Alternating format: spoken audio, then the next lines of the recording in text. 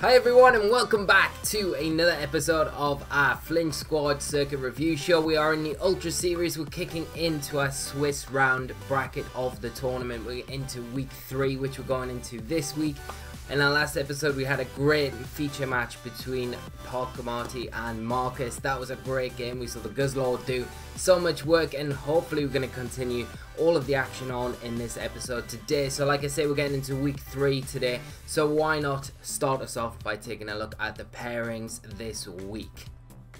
So as you can see on the screen right in front of you now, we've got round 3 pairings. We've got Yorine versus Alex, Nightlight versus Xenophis, Ryan PB Herbert versus Pinko VGC, Costa versus Salkren, Kazumi versus Marcus, Wormseye versus Shade, Salty Electivers versus Luigi, Johnny Hacks versus Pokemon, Chansey Mancy versus Stu, Prim versus Will, and Cameron versus Nappy. So we've got some incredible games coming up for you in this week's episode, but the feature match that we've picked out to feature in this episode is Preston, which is Chansey Mancy, versus Stu. So without further ado guys, let's get into this first one. Before we get into it, just to remember to make sure you do drop a like on the video if you do enjoy this sort of content. Make sure you do subscribe to the channel for more Pokemon content, and leave your comments down in the comment section below. Let me know what you think of these matches, which player you're rooting for in the Ultra Series, and any other comments you've got to share with us going into this one. But without further ado, let's get into this one today. So we're going to kick off with Stu versus Preston.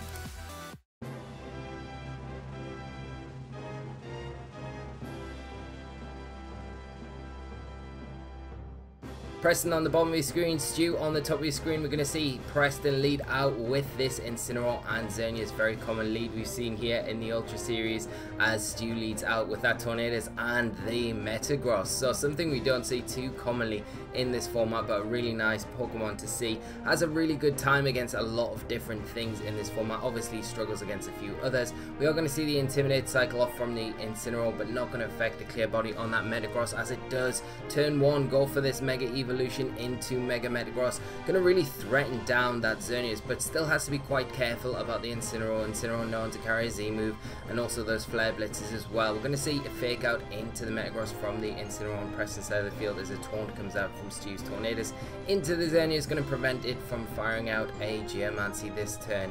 Just the Metagross does flinch, no Geomancy coming out from the Xerneas, and just a Moonblast into that Tornadus, doing some big damage there, taking it down into the red. Really threatened going into this next turn. Xerneas going to switch out now from the threat of that Iron Head from the Metagross, as we see the Amoonguss take its place on Preston's side of the field, and we are going to see a Z move now fired off from this Tornadus. It is going to be that Supersonic Sky Strike.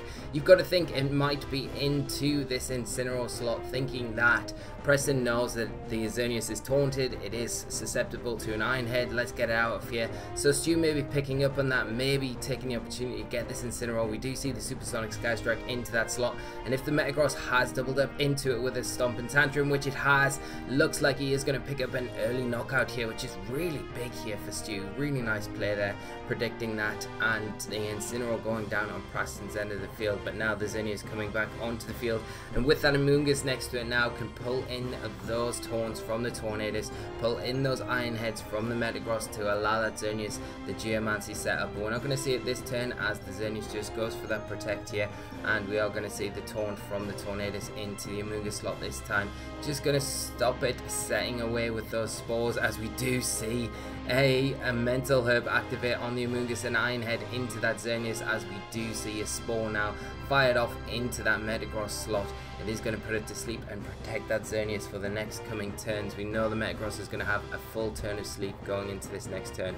Now we do see the Rage Powder here. Preston really setting the board up very nicely here, as he is going to pull in the potential taunt from the Tornadus, which it's actually not going for here, suspecting the Rage Powder, going for the Tailwind, trying to keep pace with this Xerneas now.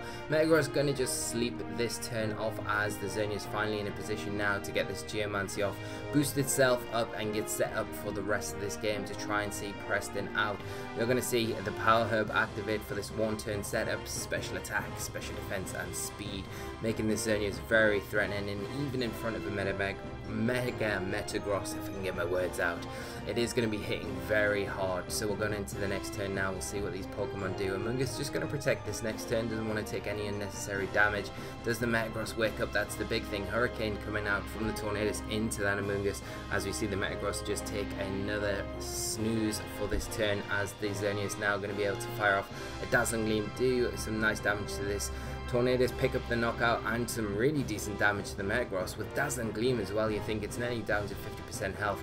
Kyogre now going to hit the field for Stu. It is going to Primal Revert more than likely, as we see here, with that blue orb, and bring that Primordial Seed to the field and become pretty threatening, although the Amoonguss is threatening some big damage and also has that Rage Powder that can really obstruct Metagross's ability to hit that Xerneas, which is what you are wanting to do. So Stu's main priority here is getting rid of the Amoonguss. Not being able to taunt it, shut it down with the Tornadus has really hindered Metagross's ability going forward in this match after the Xerneas is set up. Stu straight away switching the Kyogre out on his side of the field and bringing his own Xerneas onto the field, as we see a Rage Powder from the Amoonguss here. Preston's sitting pretty safe now because the Amoonguss will be able to take the Iron Head if the Metagross does wake up, as it does right now, going for the Stomping Tantrum. I'm going to go into that Amoonguss, not going to be doing that much damage, but actually doing really big damage there, as we see a Moonblast now into this Metagross, and this should be enough to pick up the knockout, which it is. Not very effective. Dazzling Gleam and Moonblast picking up the knockout there, and that's one of the problems I think with Metagross, is it can hit Xerneas for such big damage, but it cannot take those boosted Geomancy attacks. It's all about shutting down that Geomancy if you can. The Amoonguss doing such a good job in this match of being able to support the Xerneas on Preston's side of the field. We do see it finally switch out, and now the Groudon come onto the field. Now there is no option for Stu to switch that Kyogre out, and he's just setting the tone for the weather, winning this weather wall with the Groudon, and put himself in a really nice position going into these latter turns of this game 1.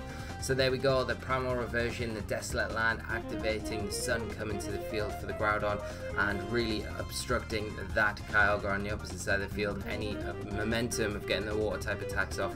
Now Stu's Xerneas under Tailwind is going to be able to actually get its own Geomancy off, pulling Stu back into this match. It's going to be difficult though with the Groudon resisting those Fairy type attacks. Now it's got that Fire typing to it, but still Stu has a little bit of a lifeline now going into the rest of this game. We see the Geomancy activate from that Power Herb on his side of the field, and the Moonblast now fired off from the Xerneas into the opposing Xerneas, and because of that Geomancy boost, actually able to take that with the Water Spout being nullified by the Desolate Land as the Tailwind pitters out. So we're going to this next turn. Kyogre just going to protect on Stu's side of the field. The Xerneas on Stu's side going to be the fastest thing, but no, it was a speed tie there. So the Xerneas goes for into the Groudon. Sorry, it wasn't a speed tie. We saw earlier on Stu's Xerneas the fastest thing, and the Dazzling Gleam now coming out from the Xerneas on the Precipice side of the field. Not enough to pick up the knockout, but the Precipice Blade is going to be enough as long as it connects onto Stu's Xerneas, and this will all but seal up the game for Preston to take game 1 here, as the Kyogre in the sun facing down against a boosted Xerneas and a Groudon not going to have the best of times coming back into this one. So Preston taking an early win game 1, and we will go straight into game 2. So we'll get into game 2 here. You can see Stu on the top of your screen as the previous game, and Hectic on the bottom, and he is leading out again with this Incineroar and Xerneas that worked so well for him in game 1. Can Stu adapt as he leads out with the same combination again, the Tornadus and that Metagross? Maybe the mind game start now. Does he go for the taunt like he did in game 1, or does he just start all out attacking with the Metagross? I think the Tailwind's a priority if you can't stop the Geomancy, so you've got to have a way of getting around that. Now the Metagross going to Mega Evolve here on Stu's side of the field, become a big threat straight away. Obviously not affected by that Intimidate from the Incineroar because of that clear body ability that it had before Mega Evolved. Just seeing the Xerneas protect again this turn 1. Don't want to take any unnecessary damage here, as we see a Z move coming out from the Tornadus turn 1. It is going to be going for that combination probably into the Incineroar here, with the Metagross following up with a Stomping Tantrum into that slot, and we've seen from Game 1, it is just about enough to pick up the knockout onto the Incineroar if we do see that double in, but it's not actually the double in this time. He's going for the Xerneas behind the Protect. Not going to be enough damage here as he does hit into it, taking a bit of chip damage here, and an Iron Head into that Protect, leaving the Incineroar free to fire off its own Z move now, and this could be the end of the road here already for Stu. If he loses that Metagross, he is really short of options to deal with that Xerneas effectively. He can still shut it down with the taunt, but you've got to worry about the Amoonguss lurking in the back, and if you've only got Kyogre in there, once you bring it in, it opens the door for Preston to utilise that Groudon once again, putting him on the front foot.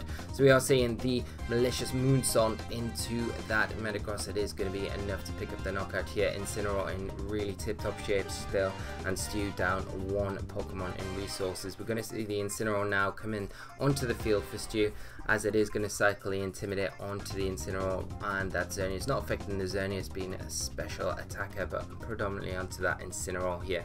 The Xerneas now switches out and Tapu Fini hits the field for Preston, as we see it activate its Misty Surge ability with that Misty Terrain. Be interesting to see if the Tornadus goes for a taunt, but just firing off a Hurricane into this Incineroar slot now, and doing some nice damage actually, as we see a U-turn come out from Preston's Incineroar into the Tornadus, breaking a potential Focus Sash there, as the Incineroar on Stu's side of the field going to be open to do whatever. It'd be interesting to see if it does a U-turn here, because he is going to have access to bring in that Kyogre if he does U-turn onto that Groudon slot, predicting maybe the Groudon coming in for Preston, and that would put Stu back in the driving seat going into these next few turns. Getting your Kyogre out when the Groudon's out on the field really does help you dictate a matchup. The Tapu Fini is a little bit awkward to deal with, but you can do a lot to get around that. We are going to see the U-turn from the Incineroar. You've got to expect it is that Kyogre in the back. It does go back into its Pokeball, and Stu going to throw out that Kyogre and overwrite that Desolate Land, setting up a perfect board position going into this next turn. So we are going to see the Kyogre Primal Revert. It will activate that Primordial Sea, and like we've already said, overwrite that Desolate Land. And now the Tornadus in a nice position to go for a Tailwind, maybe even go for a Taunt into that Tapu Fini, suspecting maybe a Gravity setup here. But the Groudon is definitely going to retreat, but you know what Preston's got in the back. He doesn't actually retreat this turn, he keeps the Groudon in, just going for a Protect. Maybe see an Icy Wind come out from this Tapu Fini here, as we see a Hurricane into that slot from the Tornadus. Icy Wind now firing out from this Tapu Fini, just going to reduce the speed a little bit on that Tornadus and reduce the speed on that Kyogre. The Kyogre very bulky and very slow on this team, but the Tapu Fini actually outspeeding it before the Icy Wind, so not going to make too much difference there, but to that Tornadus 100%. So we see a Water Spout now fired off from the Kyogre. It is going to be into that Tapu Fini, not into that Groudon that has protected, and just proc that 50% berry here on the Tapu Fini and get all that nice health back that it's just lost with that Wiki Berry.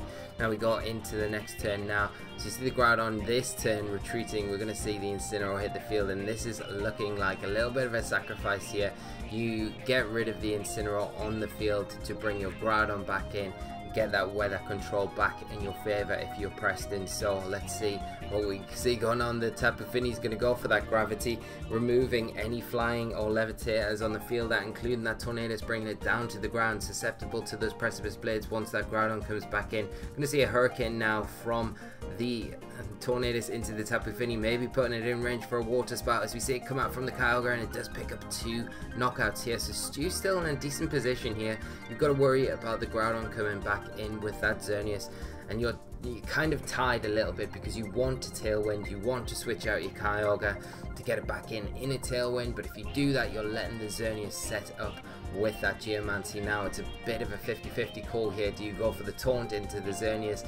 And then if you do and it protects and the Groudon's left unchecked and it can go for a Precipice Blades, it's just going to knock you out, and then you're back to square one with actually only 2 Pokemon. I think the one thing you have to do for Stu here is switch that Kyogre out to try and get the weather control coming back into it, and your best bet might be to just go for a Tailwind here rather than that Taunt, because of the Protect potentially coming out on that Xerneas here, trying for the Groudon to get the knockout onto the Tornadus. And we do see the Xerneas go for that Protect here. So has Stu went for the Tailwind. He's actually went for the Taunt in the 50-50, going a little bit wrong from here, but the Groudon Not attacking. The Tornado is going to survive another day. So we see a Swords Dance here. So Stu's still in this one as we see the Groudon just power up with that Swords Dance. We're going to see the Taunt this turn into the Xerneas here as we see no Fake Out from the Groudon. And from the Incineroar into the Groudon, I think he needed to do that. We do see a Moonblast into the Tornadus from the Xerneas, suspecting that Taunt, and now a +2 Precipice Blades is going to be into that Incineroar, and it does pick up the knockout there. Maybe the Tailwind would have been a better turn, but hindsight is always a beautiful thing, isn't it? As we see Preston in a really nice position with the Kyogre coming onto the field now. Now the Xerneas hasn't boosted up, so it's not got that going for it, but the Groudon at +2, it will have to be the Kyogre. All it needs to do now is hit Precipice Blades. We know how shaky the accuracy can be, and trust me, I know myself how bad that can be, so can't rely on it, but hopefully it does hit for Preston's sake, and hopefully not for Stu's, but we are going to see Moonblast hit, and then the Precipice Blades also make a connection with this Kyogre, picking up the win, and Preston taking a 2-0 victory in this week's feature game. So well done to Preston, well done to Stu. What a great game to kick us off into week 3, and massive props to both players, but a big win for Preston there, been showing really good control of his board position, so really massive props to him there. And what we'll do, guys, now is jump into the results for week 3. So you can see those on your screen right now. We've got Urine beating Alex 2-0, Nightlight 0, Xenophist Ace 2. Got Ryan PB Herbert beating Pinko 2-0, got Costa 2, Salcran 0, Kazumi 2, Marcus 0, Wormseye 1, Shade 2. Shade keeping up a really good record at the minute here, and continuing that good streak from the Moon series, from winning that there. Salty Electabuzz 1, Luigi 2, Johnny 2, Pokemon 0, Chansey Mancy 2, Stu 0, Krim 0, Will 2, and Cameron 2, Nappy 1. So they are the results from week 3, and it's been a really nice episode, just featuring that match and just some really good ball control there from Preston.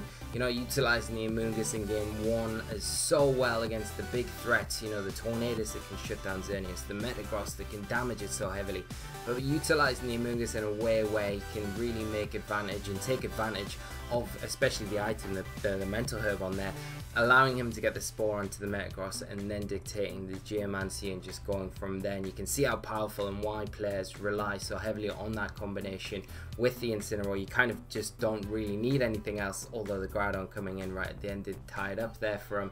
And then in game 2, positioning himself really well at the end game, doesn't need the Geomancy, knows it will be denied, but getting that Groudon in a position where it's got the gravity set up, it's got the +2 Precipice Blades, and then all you're relying on is your Precipice Blades not missing, and that was enough to kind of carry him through. So massive props to both players. I hope you guys at home have enjoyed today's episode. We'll be back very soon with a week 4's game, so I'm really looking forward to that, and we've got a real corker of a game for you in week 4, so do not miss that one.